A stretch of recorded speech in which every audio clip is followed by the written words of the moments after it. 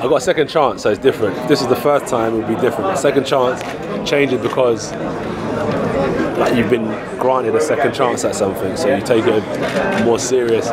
It's been challenging, but I've got to push myself on from where I was. I was saying earlier, right? A lot of people get knocked down when it doesn't go well, and then their challenge is to bring themselves back up to where they was. I always stay in good spirits, so the challenge for me was to actually elevate myself past where I was. That's where the true struggle was. It wasn't to bring myself from ground zero up, it's to bring myself from up to even further.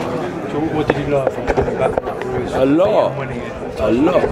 What, from the Ruiz one? Yeah, winning the title. Well, that was like, what I've learned, that was just specific for that. I learned a lot in terms of like training and how to adapt, learning quick. But this one I probably learned the most this one. And what would that be? I don't want to say because it's part of like my game plan and stuff, but I feel like what I could say is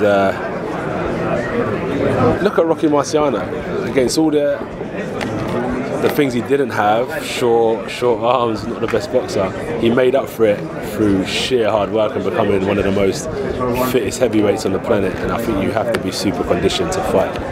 Enjoy being the underdog? Yeah, it is fun, it is fun. Because I like, the pressure has challenged me a lot. Boxing, when I was winning, boxing's great, life's good. Now, it makes you realise what this game's about. It's challenging, very challenging. So yeah, it is good because I'm thriving under that pressure, but it's challenging personally because I want to do well. Thank you, brother. I appreciate it, yeah?